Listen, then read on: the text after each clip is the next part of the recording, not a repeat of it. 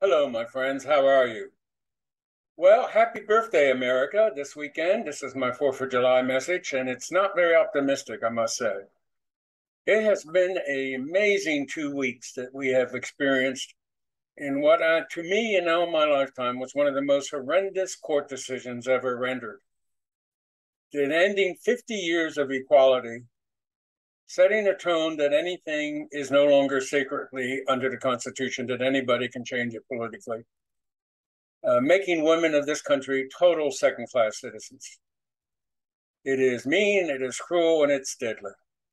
And on top of that, we find out how very close we came to a coup d'etat on January 6th. It's frightening, and it's frightening the fact that so many people still hold the belief it was justified and that Trump did win the election. Now, this brings us to the issue of what can we do? And there's a lot of people in despair.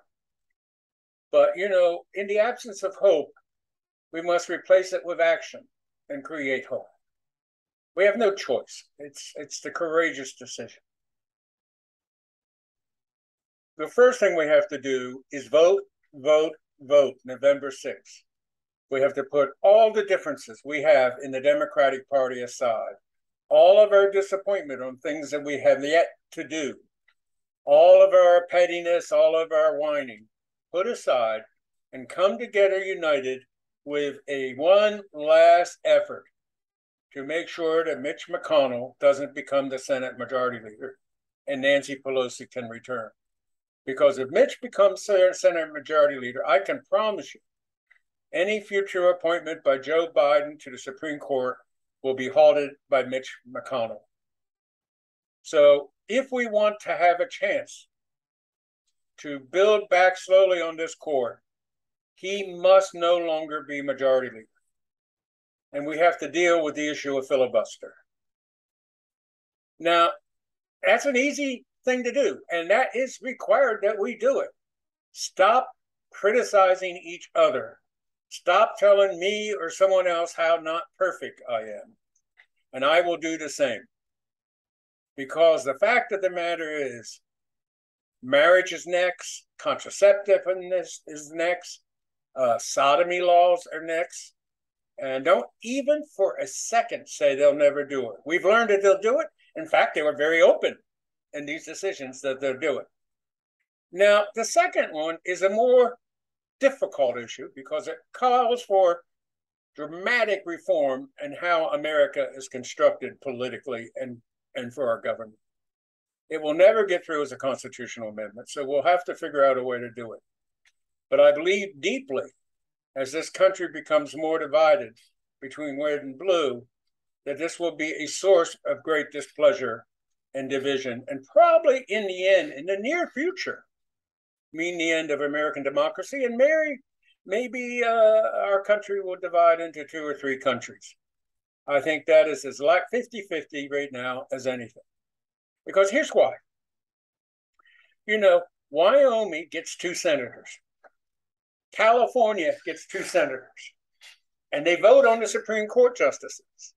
Now, for the first time in history, when Gorsuch was selected for the Supreme Court, they came from states not representing a majority of the people. And the same thing happened with Kavanaugh. Only 40% of the people came from states that voted against Kavanaugh. For the first time in history, 2 Supreme Court justices were selected by less than a majority from people in the states. California with its 2 senators, and Wyoming with its 2 senators. Wyoming's vote, with 530, say 600,000 people now, has 70 times more the power of a vote in New York or California or Illinois. So their vote for Kavanaugh, the 2 senators, and for Clarence Thomas or whoever, that dictate to us how we should live from when we get up in the morning into when we go to bed, what we can do and what we can say and who we are and how we control our bodies. These people who historically says, I want government out of my lives, they're in our life like I've never seen government be in our life. So we've got a great injustice in the sense that my vote in New York for Supreme Court justices are 70 times less powerful than Wyoming. That's got to change. And not only do they have the ability as a minority with those two senators in Utah, South Dakota, North Dakota, Montana, Alaska, it sets up a system of minority rule of where perhaps as little as 35 to 40% of the people can dictate the policy of the entire nation. And to make insult worse, New York's money and California's money is flowing to these states in subsidies and social programs. We're financing Kentucky and South Dakota and Wyoming. So they're taking my tax dollars to give to people who are telling me how I have to live my life and who are the ones deciding who's going to be a Supreme Court justice and whether we have a filibuster or not.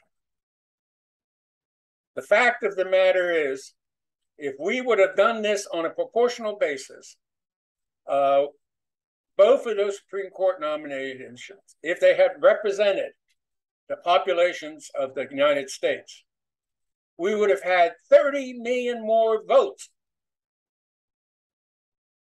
and weighted such in senators. I gotta say,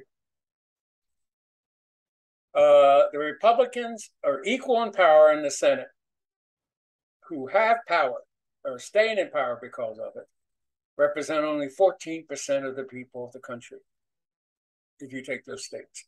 Los Angeles County, the New York greater metropolitan area, has more people, listen carefully, than 40 other states combined. Not combined. Manhattan and Los Angeles County, greater New York metropolitan area, has more people than 40 states. Only 10 states have more population than those areas. And we get two senators from New York, two senators from California. Now, we have to have a constitutional amendment correcting that. If we can have a unicameral legislature, or we can do a weighted system of, like just at the most the state can have is 6 senators, and based on population, you can have as little as 1, but you could have as many as 2, 3, 4, 5, or 6, based on population, so that we have equal representation in the Senate of the United States, and not the large House of 435. The other option that we can do in the soon, when the Constitution was written and we had 9 justices, they represented the 9 different court branches. Well, we have 13 branches now. We should expand the Supreme Court based on to how many district courts. We should expand to 13 or 15 to deal with the change and shift in population. And it should be a majority confirmation of these people. Now, the third one is sort of a humorous one, but I only say it half humorously. Let's take Wyoming. They have 280,000 registered voters.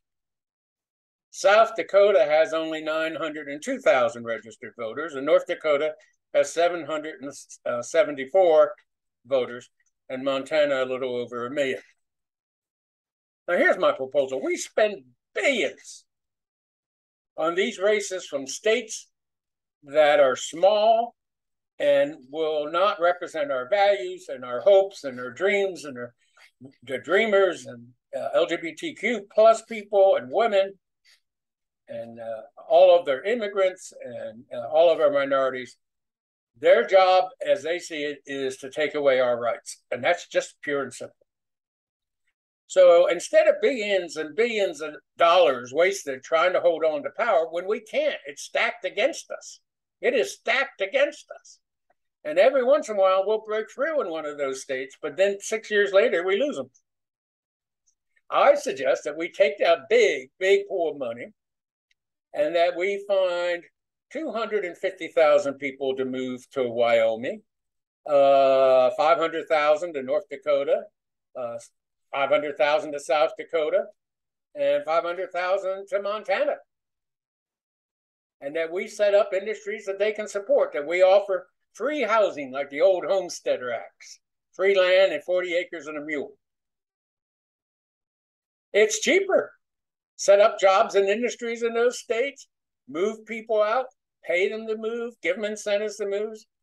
And if we did, we'd have 2 senators in Montana, 2 senators in Wyoming, 2 senators in South Dakota, and 2 senators in North Dakota.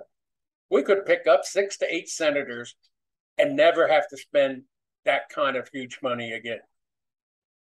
To gain our right to freedom and equal representation. Not a bad idea.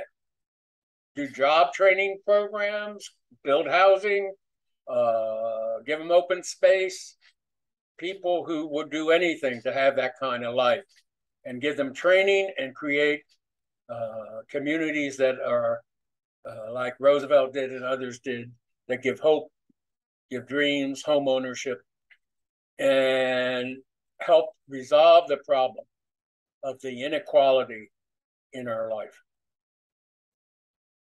Now, I don't know how I can say this, but hopefully in November we can set things straight, that we can pick up 3 or 4 senators and keep control of the House.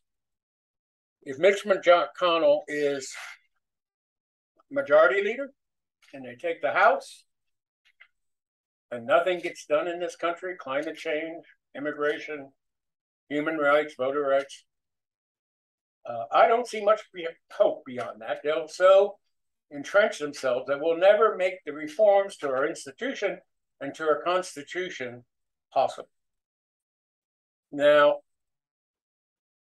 our Constitution is hard to change as it is already, but we've got to look at it. And of course, the final proposal is a difficult one. As Rodney King, they said, can't we all get along?